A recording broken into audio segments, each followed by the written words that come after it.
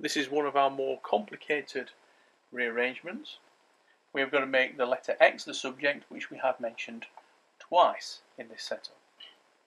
If we remove the fraction, first of all, by placing that denominator onto the other side, that becomes a multiplication.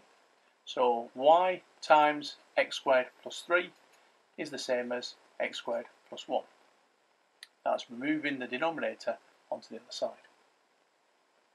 Secondly, remove the brackets. So y times x squared plus 3 times y times x squared plus y times 3 should equal x squared plus 1. Next stage is to isolate the x values. So that x value needs to be over here to join that x value. So y x squared. Move this one across, becomes take x squared. That means that I have 1 from this side, and I'm going to move the 3y over here because it has no mention of the letter x. So 3y becomes a take 3y.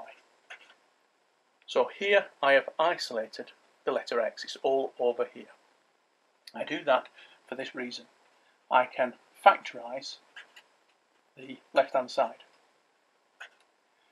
X squared times y minus, so minus x squared times 1, x squared. That means that x squared will equal 1 minus 3y, and if I now put this bracket back over here, it becomes a divide. I am doing the reverse process of what I started with. So bracket becomes divide by bracket. Finally, x squared, I want to write as x, and the opposite of squaring a number, square rooting. So I square root the expression that I have on that side.